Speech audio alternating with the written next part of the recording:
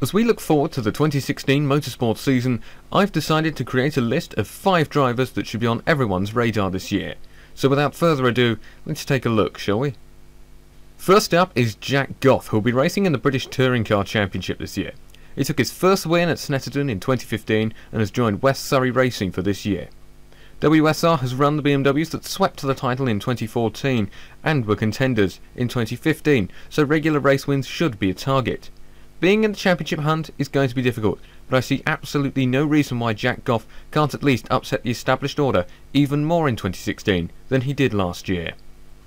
Next up is Edwin Scott, racing in the Toyo Tyres Production BMW Championship. Scott made his car racing debut in 2015 and managed to break into the midfield with consistent top half finishes towards the end of the year, securing 14th out of 49 in the championship. 2 hard-fought podiums in the Victor Meldrew Trophy event at the tail end of the season show that the speed is coming and that the racecraft has generally been sublime. Whilst it may be too much of a stretch to suggest a championship assault in 2016, consistent top 10 finishes could be in the offering this year. Lee Morgan is up next, and he will again be contesting the BRSCC Formula Jedi Championship. 2014 wasn't a great year for Lee, where a lack of money was his main obstacle in the Formula 3 Cup, apart from 2 wet races at Spa which resulted in 2 podium finishes. Since then, the 2013 Formula Jedi champion has returned to reclaim his crown, but 5 wins in 2015 netting him 2nd in the championship, and that's after mechanical failures and other appalling bad luck cost him dear, is surely a sign of things to come. Surely a championship beckons in 2016. Next up is Will Palmer, the son of former Formula 1 driver Jonathan Palmer and brother of 2016 Lotus Formula 1 driver Jolyon Palmer. Spent most of 2015 demolishing the opposition in BRDC Formula 4 with 12 wins, 10 pole positions and 15 fastest laps.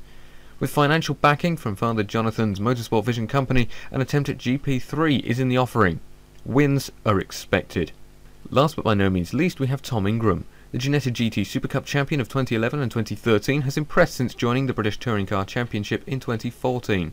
A fantastic race at Rockingham in 2015, in which he battled for the lead for the whole race with double champion Jason Plato, before netting his first podium finish brought attention from the entire paddock, before another podium was secured in the penultimate race of the season at Brands Hatch.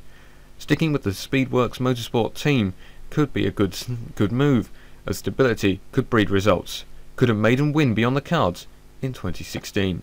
Bit of a shorter video today. I hope you enjoyed it. Trying to keep things short and sweet for the time being. Also, Happy New Year. It's the first video of 2016, believe it or not. So yeah, on the screen there are 2 more videos I think you might enjoy. Give a like if you enjoyed this video, and be sure to subscribe so you don't miss any future videos from this channel. Thanks for watching.